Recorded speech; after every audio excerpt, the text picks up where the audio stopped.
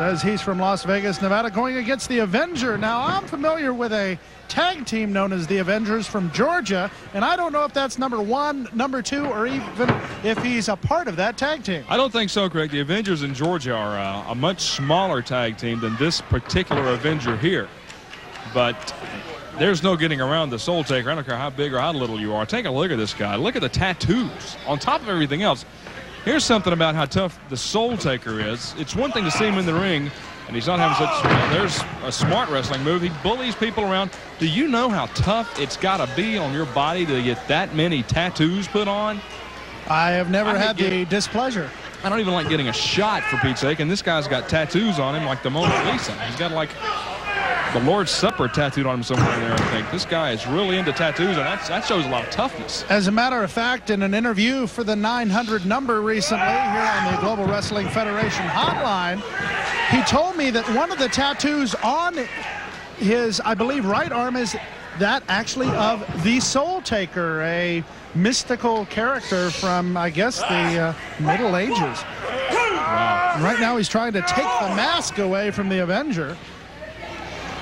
Well, the Avenger better be very careful. I don't think you can underestimate the Soultaker just on face value. The man is just so big you can't underestimate him. But I don't know that the Avenger may have taken him as seriously as he needed to, because the Soultaker is really having his way with the masked man in there.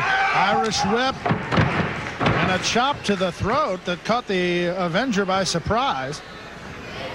The Soultaker, the former Catch Wrestling Association European champion, as he comes down with a leg drop on the Avenger, beats Scott Hall for that honor. The current Catch Wrestling Association European champion, a man by the name of Rambo. Duck under by the Avenger, but he's not going to be able to duck under the flying clothesline, courtesy of the Soultaker. 6'6", 325 pounds of bad man. And you'll notice he doesn't even wear wrestling boots into the ring. Those are, I believe, motorcycle boots. A man the size of the Soultaker can wear any kind of boots he wants to in there. He won't get any gruff from me on that account. Double chop to the midsection, followed up by the elbow to the back of the neck. Fans still filing into the Global Dome for our first event here in the GWF. That right caught the Avenger right in the chops. Into the ropes with a shove and a drop kick. You don't see many 325-pound men being that agile, but indeed he was. Let's go to Bonnie. She's standing by with some Soultaker comments. Okay, guys, we're up here with Kayla. What do you think about the Soultaker?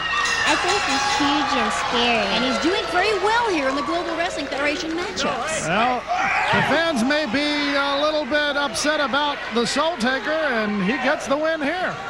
The winner, the Soultaker.